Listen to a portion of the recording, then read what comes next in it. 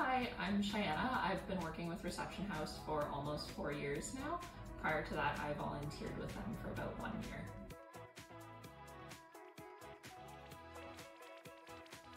Well, I volunteered with Reception House as part of my Bachelor of Social Work placement, and I was involved with the children's programming, so I got to do a lot of fun activities with the kiddos, and it was a great opportunity for me to learn new skills and meet people that I wouldn't have met otherwise.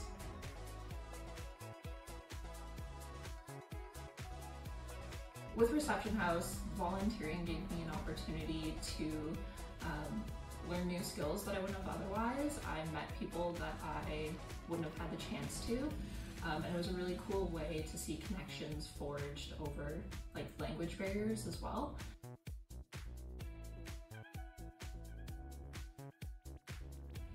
I have a memory of doing children's programming at Victoria Park, and we'd spent the afternoon just kind of roaming around, kicking a ball.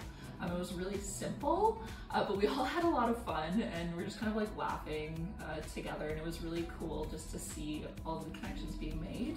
I only speak English, so I wasn't able to communicate to the kids in their primary language either, so we would point at objects and kind of teach each other the language. So they picked up some English words that day, and I picked up some Arabic as well, and that's something that stuck with me.